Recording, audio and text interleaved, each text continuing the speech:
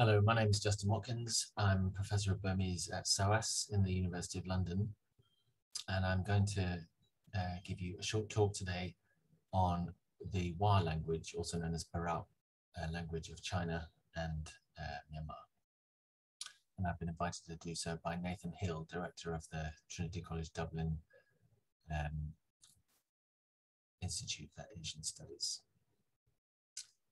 Okay, so Wa is an Austroasiatic language, and as such is in the minority. Most of the languages spoken in China are Tibeto-Burman languages, relatives of Chinese and Tibetan. Mon Khmer is a language family where the largest concentration of languages are found in peninsular Southeast Asia, as you can see on this map. And the Wa languages are the larger orange blob in that small collection of languages, one branch of Austroasiatic, of Mon Khmer, known as the Palaungic languages. And most of the Palaungic languages are spoken in Myanmar and China, a few in northern Laos as well. Okay, so Wa speakers are located in what Diflot called the Wa corridor, so the geographical area between the Salween and Mekong rivers. This area straddles the southwestern Chinese province of Yunnan, the Shan states of northeastern Burma, and northern Thailand. And the Wa are thought to be the autochthonous inhabitants of the area. It's likely that speakers of northern Mon Khmer languages were settled in the area earlier than speakers of Tibeto-Burman and Thai Kadai. So we go back to the map. And the impression you get is that Mon Khmer languages, certainly the smaller Mon Khmer languages, so leaving aside Cambodian and Vietnamese, are the remnants of a larger population or a more widespread population speaking Mon Khmer languages who have been displaced by the arrival of speakers of Thai languages, speakers of Myanmar and other Tibeto-Burman languages. So let's go on. The standard variety of Wa is known as Burmese, and that's based on the variety spoken in the village of Yen Shui, in Chinese Ai Shui in Wa. There are about 1.2 million speakers, including Burmese and other varieties of the language. And it has to be said that Wa is a complex cluster of many dialects, perhaps 40 or more, many of them undescribed or poorly described, lumped together or split wrongly. It's a confusing picture, but taking a slightly more lumping rather than splitting approach, 2/3 of the speakers of Wa are in China, about 1/3 in Myanmar, so a little over 1 million in total. So it's a significant language in Yunnan. Most of the speakers are down near the border, but the Wa get around. I won't be talking much about about Wa society and politics in this talk, but if you go and read up, you'll find that there are an interesting people with an amazing history, fiercely independent. They have a semi-independent state nestled next to the Chinese border, and in many ways are politically more affiliated to China than they are to Myanmar, but it's a complex and extraordinary picture. Recent migrations have seen Wa villages established in northern Thailand. There's a Wa presence in Yangon, in Damji, Mandalay, and other big cities in Myanmar, and also in Kunming and across Yunnan province. There are Wa in Beijing. So they get around. Okay, I'm going to get linguistic and a bit more technical straight away. So first of all, a little bit about how Wa has been written down. First thing is to say that it's not written all that much, and that there is a split orthography. So 2 parallel orthographies have been developed for Wa. One, and the 2 that I'm going to focus on are the 2 found in the Wa dictionary that I spent many years compiling with colleagues, which was published in 2013. And in that dictionary, we used the official Wa orthography, which is approved by the Literacy Committee of the United Wa State Party, so the authority that's in control in Wa State, the sort of autonomous Wa area in northern Shan State. And that was developed by improving on and developing the defective orthography used in a an early 20th century translation of the New Testament done by Vincent Young with Wa colleagues and others. And Vincent Young was unable to hear lots of the phonological contrasts in Wa. They didn't mark breathy aspirates. You'll see a bit more about the sound system of Wa shortly. He couldn't hear the register contrast, so a quasi-tonal contrast of breathy and modal phonation. So that's not marked. And final glottal consonants, so final H's, final glottal stops, not marked. So there's a lot of syllables that are sound different, but written the same in the original New Testament orthography. And over the years, the Wa on the Myanmar side of the border, where this orthography is used, and Christian Wa and people associated with the descendants of that translation of the New Testament, they've cast around to find improvements. So ways of marking final glottal consonants, ways of marking the register contrast. We'll see a bit more about that later. Anyway, on the other side of the border in China, after the establishment of the People's Republic of China in '49, so in the 1950s and onwards, linguist anthropologists were commissioned. They were sent from Beijing to the four corners of the Republic, the People's Republic, to describe and develop writing systems for many of China's minority languages, including Wa. And what they did after a slightly unusual prototype writing system had been developed, which was more suitable for linguists, really. They developed a writing system for Wa, which aligns nicely in its treatment of various sounds with the pinyin transcription used for standard Chinese. And this Wa orthography used in China is phonologically accurate, but it's not in wide use. It's used for formal official translations of documents into Wa, but it's not used by all that many people. But there's quite a lot of printed stuff that you can find in Wa uses it from China. So let's have a look. So here's a Wa sentence to give you a first bit of Wa language material. So the sentence, have you read my letter yet? Lai bot gum hoi jack my no. Something like that. I'm not a native Wa speaker, obviously, but it sounds something like that. And you can see that the prototype PRC Wa orthography here is one that uses some syllables, some symbols borrowed from Russian and Russian transcription of Mongolian. So a little bit outlandish. They use a Q for a final glottal stop. We see that in various places. So some redundant letters used, some new letters used. They're using the Cyrillic hard sign to mark clear register. So that was the prototype, and then that morphed into what's described here as the PRC orthography, where a bar over the vowel is used for a breathy vowel, and the absence of a bar used for a clear register vowel. And the treatment of final palatal consonants, so non-Khmer languages have final palatals, you find them in Khmer. They're written using a G, so a vela with a preceding I, which kind of gives an impression of the I, of the E off glide before palatal consonants. So that word for already, or the yet, is pronounced hoi, hoi. So it's a palatal final, spelled IG in PRC orthography.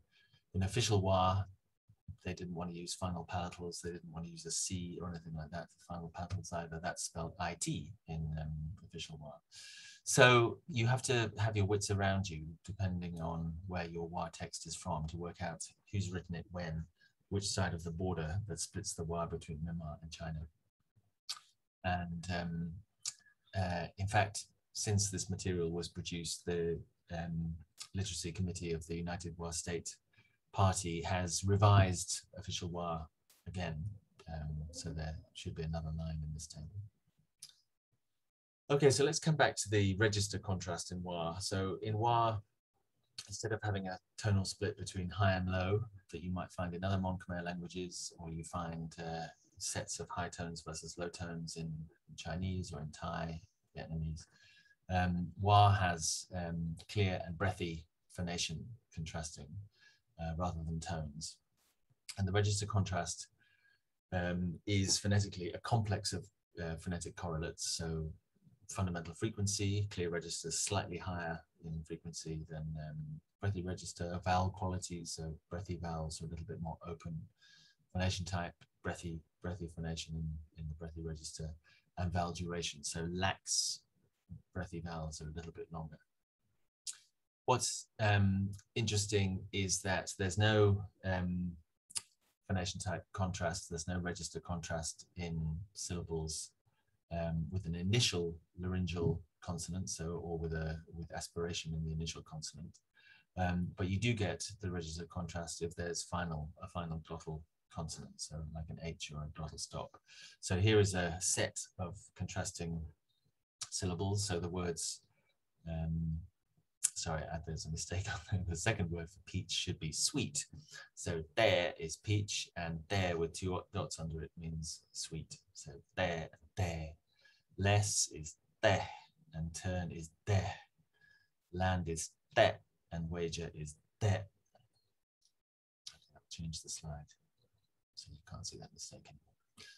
Right, and here is, I mentioned earlier that on the Myanmar side of the border, there were various attempts to bring the spelling system used in the Old New Testament translation of Wa to bring it up to par by adding things to represent the register contrast, which wasn't represented in earlier forms of the language. And what they did, I think, was look at neighboring languages, and they decided that you could mark there we go, we've got sweet and peach the right way around. So sweet is there and peach is there here on the table. The clear register, so the non-breathy register, is written with two dots after the syllables. T-I-E. I-E is a digraph used for the vowel air. The two dots tell you it's clear register, not breathy register. And I think they were looking at high tone in Burmese, which uses something that looks like two dots to mark a high tone. And the absence of that means it's breathy register, which is lower in pitch. Whoops. So we've got some minimal pairs here. There, sweet, there, peach, and I'm overdoing it for illustrative purposes. The register contrast isn't phonetically quite as distinct as that. The words for head and work, head is gang, work is gang.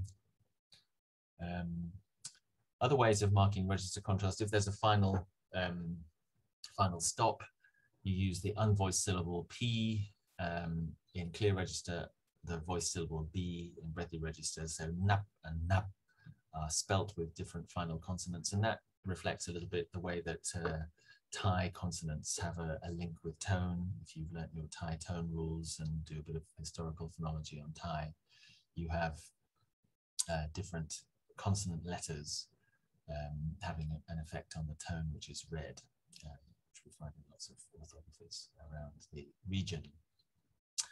Okay, however, in this version of official Wa orthography, if there's a final glottal stop, and an X is used for a glottal stop in this version, which they borrowed from the Chinese orthography incidentally, they're both written the same. So det, earth, and det, to wager, to bet, are both written, spelt the same in official Wa spelling.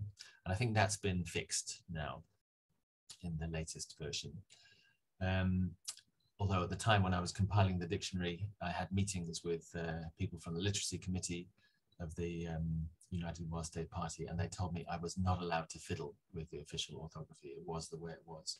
It's since been amended, but at the time I was not invited to offer my suggestions for improvement.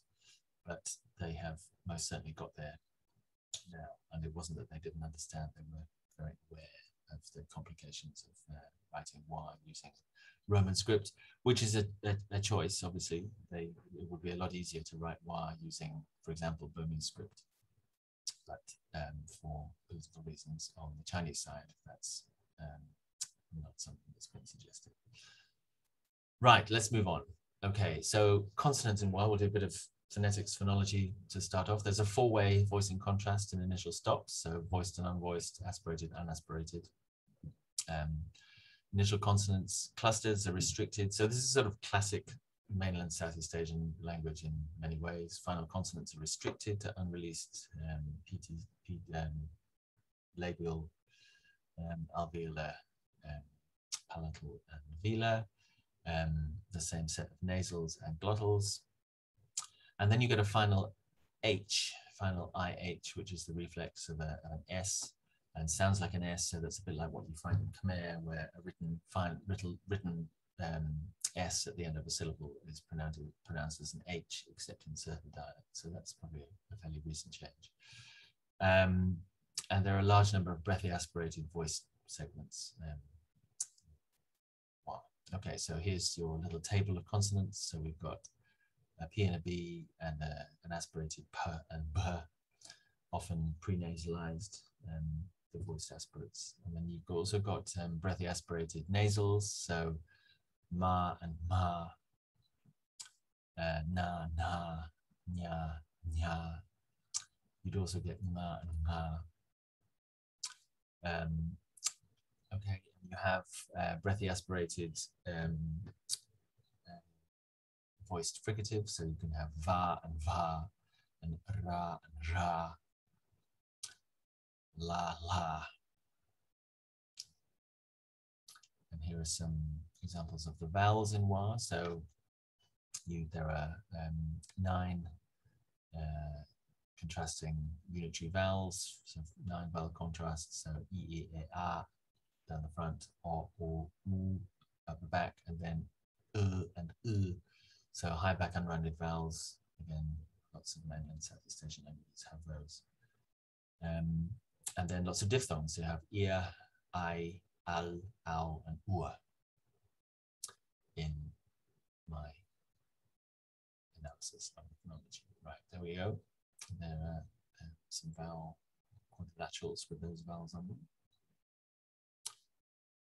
Okay, so wa has a very large number of sesquisyllables, so syllables with a minor pre-syllable, a minor initial syllable with restricted vowel contrasts appended to a major syllable which has the full set of possible vowel contrasts and the register contrast. And you often get, as you do in Burmese and lots of other languages around, which like this pattern, so Mon in particular, and other Mon Khmer languages, you often get bisyllables where the first syllable gets reduced to a minor syllable. So you might find the word suso, meaning muddled up, pronounced as suso or saso or saso or saso. Some other examples of that.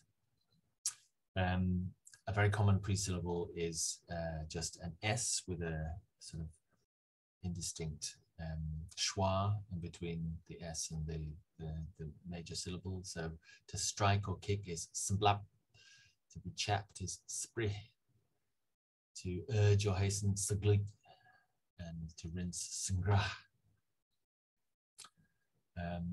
And you can see some minimal pairs there. So saang, bone, sang, want, sa'u, warm, su, intentionally, sa'ut, swollen, sup, and sa'ut, rubber, so, dog.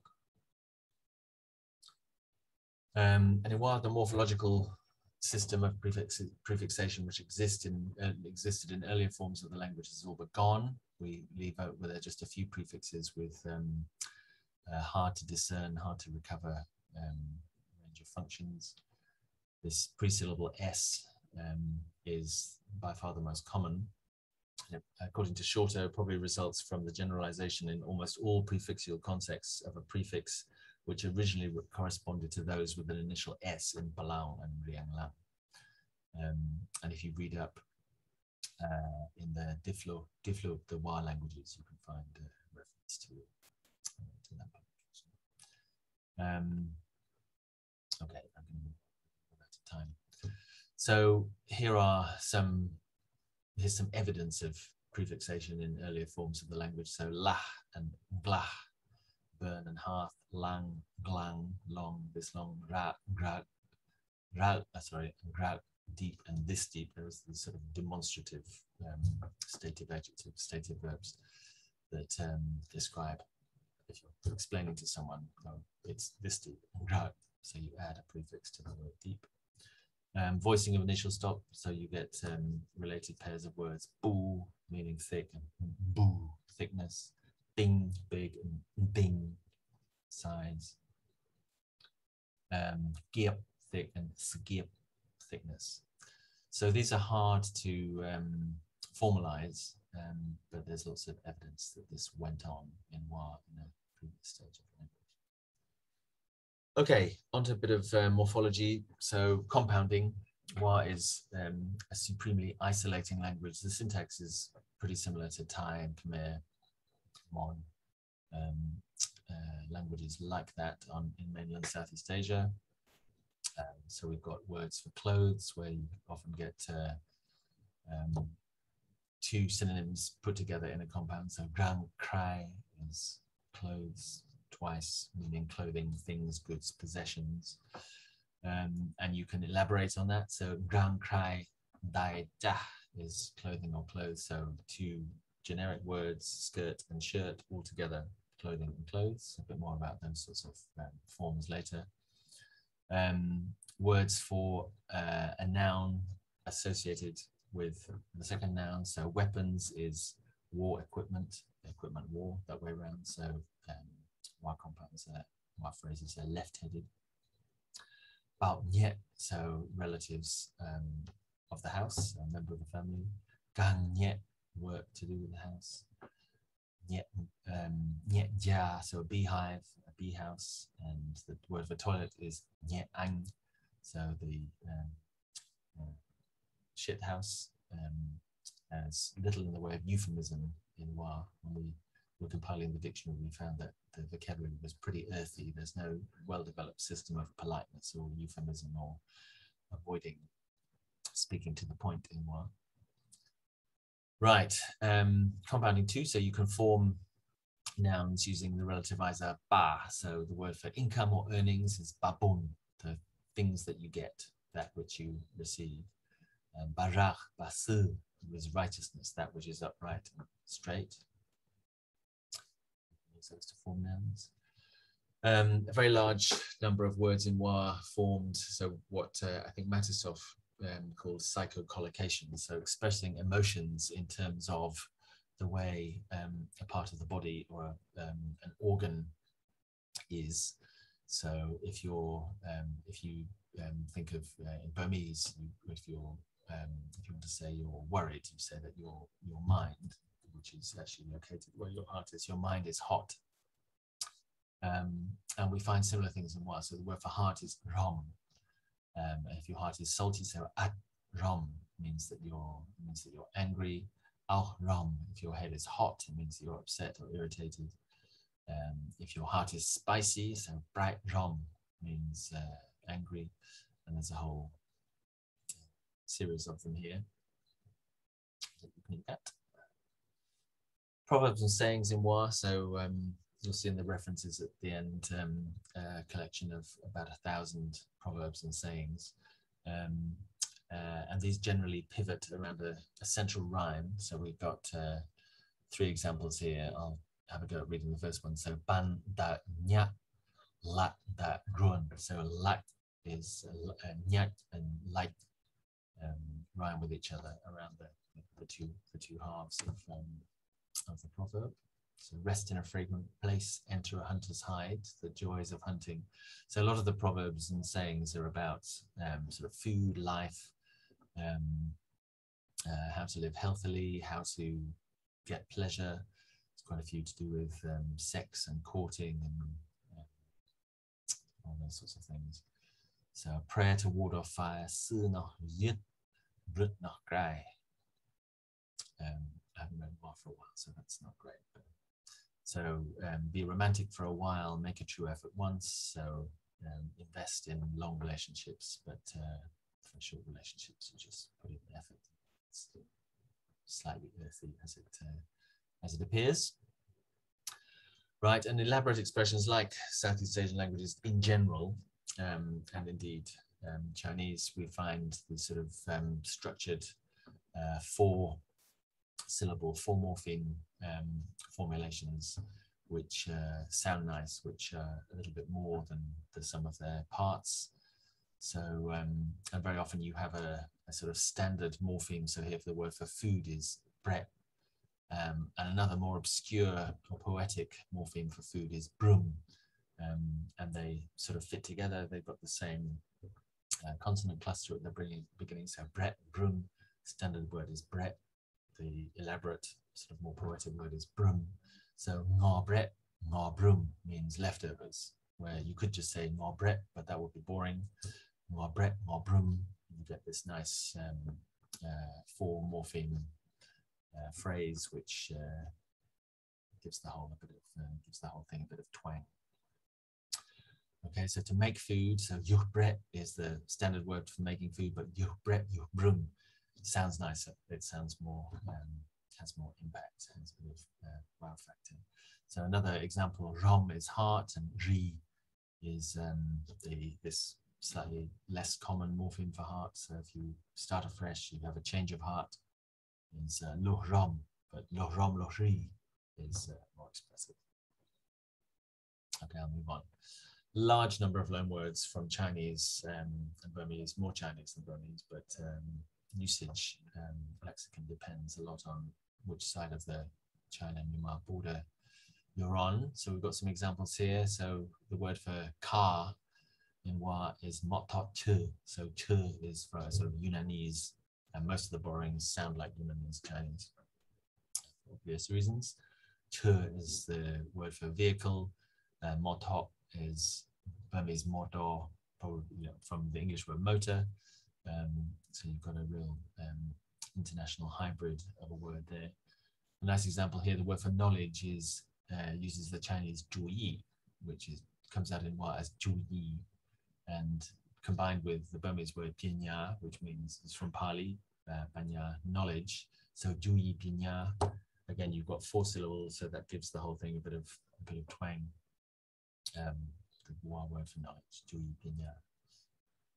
And then we've got some examples of borrowings from Chinese. So 教室 for a classroom, which is appended to a head noun, superordinary noun, 业. So the Wa word for house. So house, which is a classroom, building, which is a classroom, is a 业教室, 业教室, because it comes out as in Wa. A mango, again, you have this Thai word makmung, which is makmung, which is a mango, and you stick that after the Wa, just a generic Wa word for fruit, which is blik. So blik makmung is a mango. A xizhuang, which is the Chinese word for a suit, after the Wa word for clothes. So grang xizhuang is a suit. Bu, diesel, so diesel, the English word via Burmese, diesel for diesel oil, and bu, the Wa word for oil. So those words with those forms are a very common way of borrowing. Right, so a little bit about noun phrases. So they're all left-headed. You have a system of measure words or classifiers, but with Southeast Asian rather than Chinese word order. So you have the noun, then the number, and then the classifier. So a quail, so jok is a quail, di is one, and mu is a classifier. So jok mu is a quail. Okay, so a very generous person, bui, dang ding dat, the gat. So gat is the classifier for people. So generous person, one classifier. Okay, pronouns in Wa, a nice set of basic Wa pronouns, and like other minority languages in Tibeto-Burman minority languages spoken in Myanmar, but less common around mainly in Southeast Asia. Wa contrasts has some dual pronouns and inclusive, exclusive, second person pronouns. There's the full set. Let's move on. Kinship words as pronouns, again, so like Burmese and other Southeast Asian languages, Wa uses words like grandfather, grandmother, brother-in-law, and uses some pronouns to refer to plural pronouns to refer to singular addressees. But otherwise, you don't find in Wa this sort of diglossic development of the language with a more basic and a more formal register that does that. Tense mode aspects, so like Chinese, like other Southeast Asian languages, you have these preverbal morphemes, as I said in them here. So there's a perfected marker, a negative marker, an experiential remote past marker. So hot corresponds quite closely to the function of le in Chinese. So, okay, in modals, there are high frequency, partly grammaticalized verbs. So the verb to own is redeployed in grammaticalized form as a possessive. To receive is used as can, so like Chinese, like Burmese, like Thai, like the verb to see, to try and do something is see and do it. To this causative benefactive, the verb to give, that happens in Wa, the verb ta, progressive with ought to live, so that's like so lots in parallel with as you'd expect with neighboring languages of different language families. Right, and that's it. So a little romp through some highlights of Wa for you. Here are some references. Do get in touch if you're interested in Wa. There is much more to read and learn about Wa and its dialects and related languages from Northern Mon Khmer, Palang languages. And that's all. Thank you very much for listening.